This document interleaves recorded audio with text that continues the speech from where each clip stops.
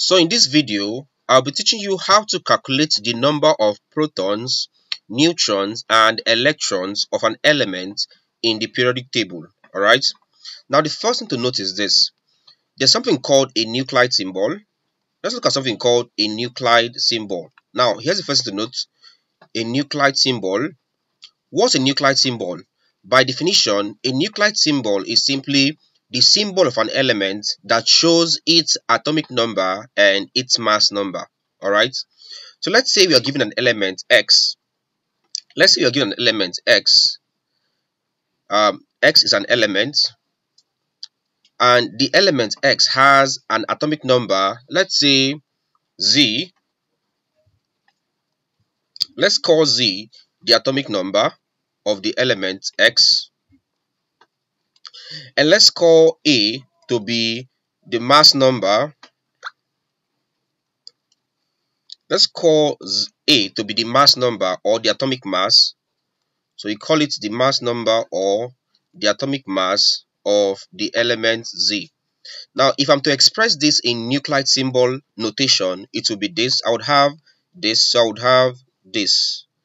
So this is my element X.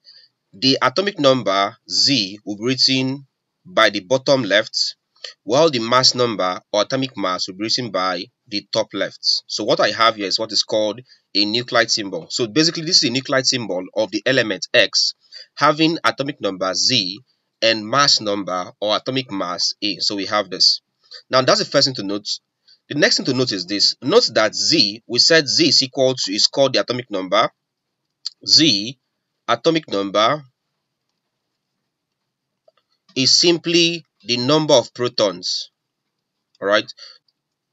So the number of protons in an atom of an element gives the atomic number. Also, we said A is called the mass number or atomic mass.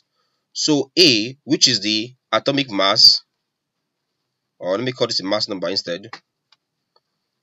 So A, which is the mass number, is simply equal to the number of, we'll have this as protons plus neutrons.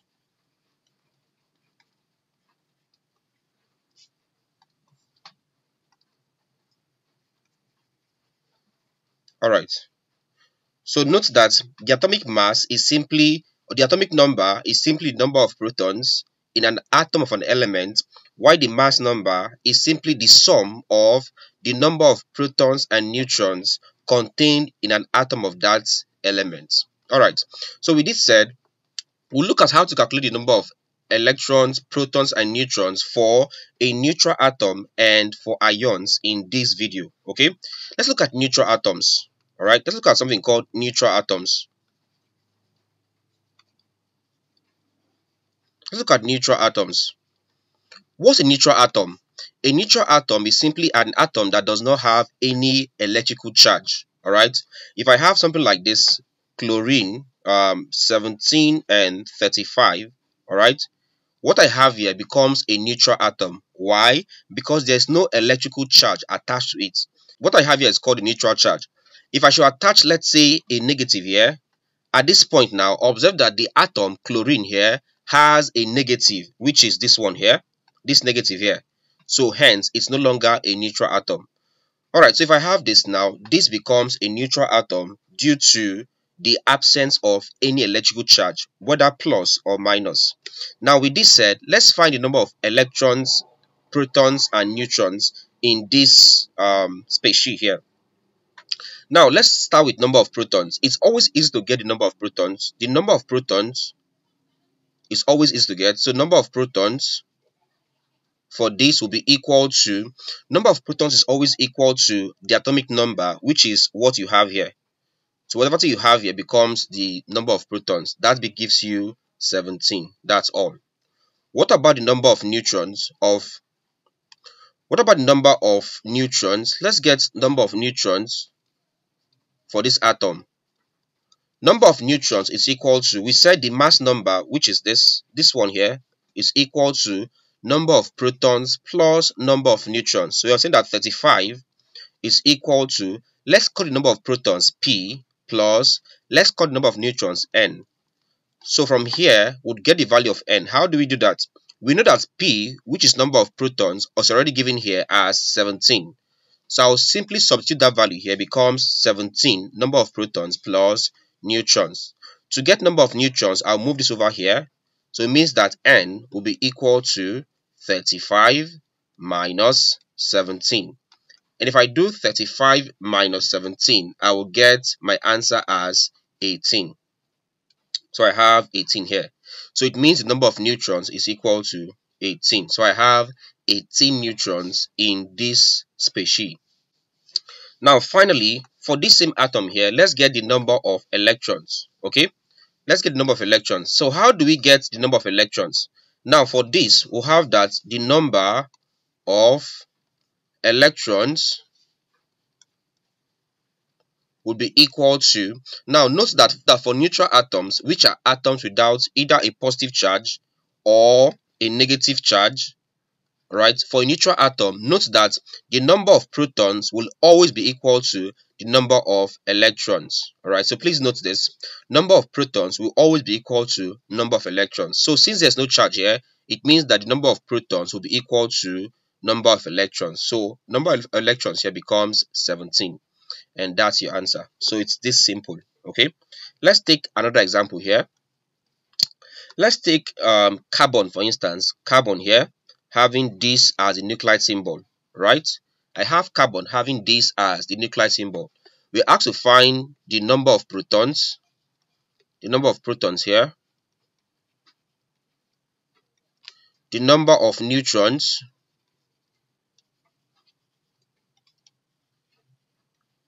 as well as the number of electrons. Alright, so how do we get that for this species? Now, simple. The task is simple, that the first thing we should notice that the atomic number here is 6. This point here, here's my atomic number.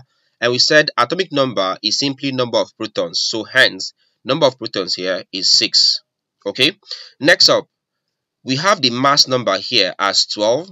Alright, so it means number of protons plus number of neutrons should be equal to 12. We already got the number of protons from this part here as 6. So it becomes 6 plus number of neutrons unknown. Let's call it n is equal to what there? 12. So how do we get n here? N will be equal to 12, right? So this 6 here comes over here, becomes negative 6. That becomes 12 minus 6. And that's equal to 6. So number of neutrons is also 6. Finally, to get the number of electrons, recall that we said for a neutral atom such as this, that has no positive or no negative sign, that the number of protons is equal to number of electrons. So in this case, we have that number of protons is equal to number of electrons. Why? There is no negative or positive charge attached to this. So it means that I'll bring the number of protons down here as my answer, and that becomes 6. So in essence, this nuclide symbol here has 6 electrons, 6 protons, and 6 neutrons. Let's take a final example on this before we proceed to something else. One final example. So let's say we have, let's use magnesium. So magnesium, Mg, having this as the nuclide symbol. So we have this as the nuclide symbol for magnesium. All right. We have to find the number of electrons and number of protons. So number of, let's look for number of protons. Okay. Let's also get the number of neutrons. And finally, let's get the number of electrons here. How do we solve this? All right. So our first task here, let me add an equal to. So equal to here, equal to here, and equal to here. Our first task here is to remember that what you have here, nuclide symbol, what you have here is the atomic number. And we said atomic number is equal to number of protons. So number of protons here, let me call this P, is equal to 12. So number of protons is 12. Also, the atomic mass, or the mass number, M, let's call it M here. The mass number here is 26. And we know that mass number, let's call it M, is equal to number of protons plus number of neutrons. So M which here is 26. We'll have that 26 is equal to the number of protons. We already got this as 12 from the atomic number. So it becomes 12 plus number of neutrons is unknown. We'll call it n. To get n here, I'll have to move this one over here. That becomes 26 minus 12 is equal to n. Okay, 26 minus 12 of course gives you 14. So 14 is equal to n. Therefore, the number of neutrons is 14. So this has 14 neutrons. Now finally, number of electrons. Number of electrons, we said for a neutral atom like this, number of electrons is equal to number of protons. That becomes 12. So number of protons here becomes number of electrons. That's 12.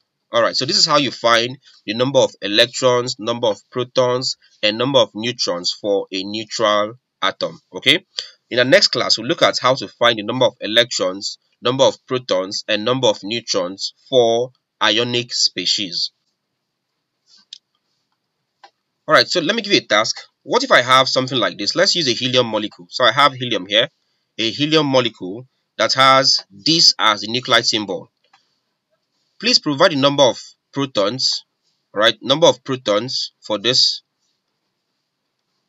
What's the answer to this? Also, find the number of neutrons for this. Also, finally, get the number of electrons for this. All right. So for this particular species, how many protons do you have? How many neutrons do you have? And also, how many electrons do you have? Leave your answer in the comment section. Okay. So if you enjoyed this video, please don't forget to hit the like button. Okay. Please, if you enjoyed this video, don't forget to hit the like button, right? So hit the like button, like this video, okay? Leave a comment. In the comment, tell us the number of protons, the number of neutrons, and the number of electrons you have in this helium species. And then finally, share this video to your friends so that they can also learn, all right? If you've not subscribed yet, please subscribe for more. In the next class, we'll look at how to find the number of protons, neutrons, and electrons for ionic species, all right? See you in the next class.